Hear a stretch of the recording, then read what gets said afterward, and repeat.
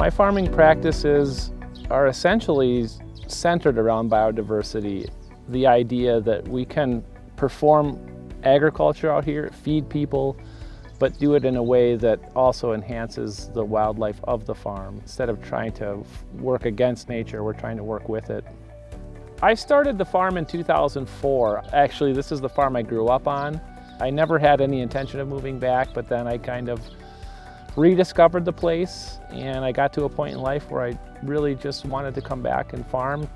So my name is Joy Miller. I came to Keewaydin Farms in 2017 through my relationship with my now husband, Rufus. He was primarily doing organic vegetables when I first came, but as I have moved into the picture, I added a lot of different diverse flowers, as well as growing flock of sheep, as well as a few goats.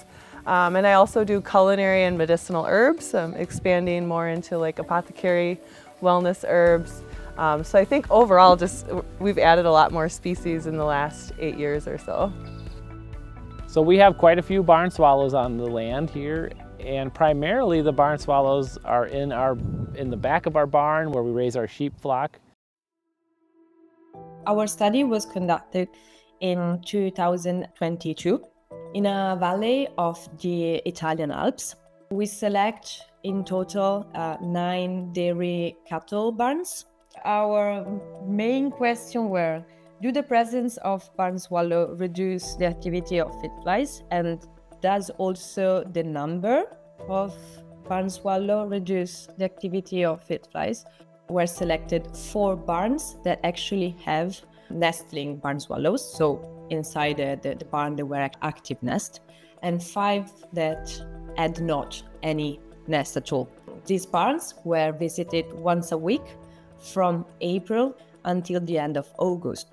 And we collect data about the presence of barn swallows, the number of active nests, the brood size, and the number and age of the chicks. We used a telescopic pole with a mirror in it. It was really fun to work with this tool.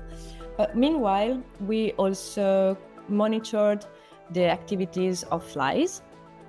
Sticky cards were used to understand what kind of field flies were inside each barn, while spot cards were used to monitor the activity rate. The barn swallows are flying all around us. You can, kind of see their presence and hear their presence everywhere. I believe they've had an impact by, their fly consumption, and it's nice to have them around. I feel like they are sort of symbiotic with the sheep flock. One thing that we've been grateful for is that we've never had an incidence of fly strike, which can be really difficult on animals, for the farmer, for the animals. A lot of people dock tails and dock them real short, which can be, problematic for the animal. And, a lot of the reason for tail docking, it's to prevent fly strike, because if they have a tail, then they have manure buildup. So I've experimented with not docking tails, and they still are staying pretty clean, and I've still seen no flies. So I think that's a testament to how the birds are doing.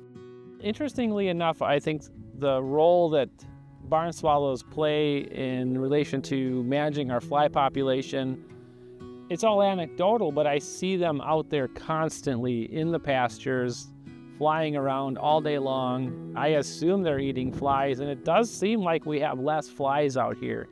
Joy was saying even just their presence kind of spooks the flies, and I like thinking about that too. So the idea of this study actually arrived from the landscape of fear theory.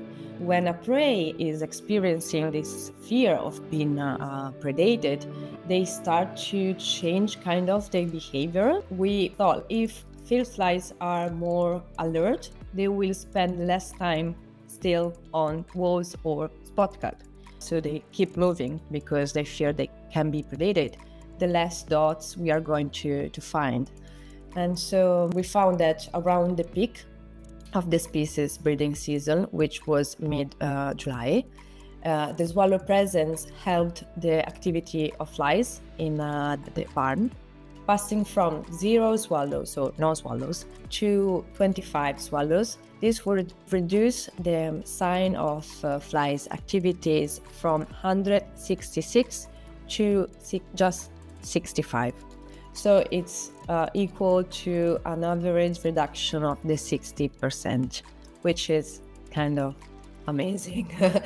To sum up, the sole presence of barn swallows is sufficient to reduce the activity of flies inside the barn, but also the number of barn swallows inside the barns reduced more. So the more the merrier, let's say.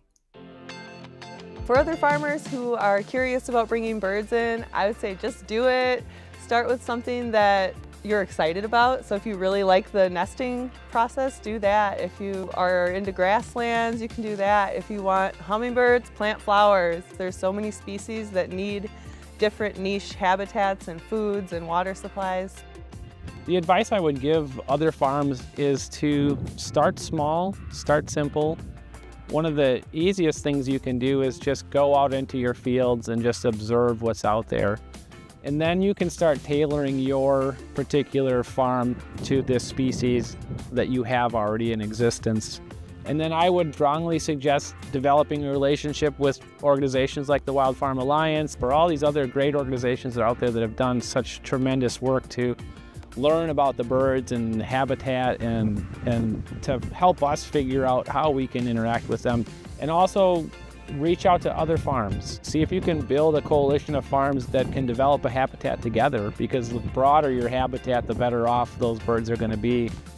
What I really love about working with birds is to explore and navigate different issues related to the protection of biodiversity. I think that it's important to stress that bringing back nature, it helps not only biodiversity conservation, but brings really a lot of resourceful solution for farmers as well.